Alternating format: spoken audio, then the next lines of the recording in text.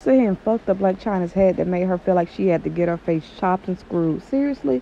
I mean, she looked cute before, and what she didn't realize that people were actually paying money to get her before features, not this shit now. I mean, we know she grown. We know she could do what she wants to. With a little makeup, it look a little decent. But it's like she done cut off half her goddamn face. The shit sunk in. She like a fucking crackhead. This ain't the damn move, shawty. But hit that subscribe button, hit that follow button, whichever one you watching me on. Let's get back at it and let's talk about it. She can do what she want to do, but hell, does she feel like she got to compete with these young hoes? Like, seriously, she already got a billionaire dude, so hell, he fucking with it. What's up? Clearly got too much time on her fucking hands to be trying to look like fucking Frankenstein. Now, I'm not talking about nobody, anything, or judge anybody. It is what it is. But, I mean, she got too much time on her hands. And who in the fuck would cut out the fat out their face? Like, the shit don't even look like it, like, grew on her. It looks, like, funny-ish. So what do y'all think? Because I was thinking, who the fuck is this Martian on my goddamn phone when I looked at her picture?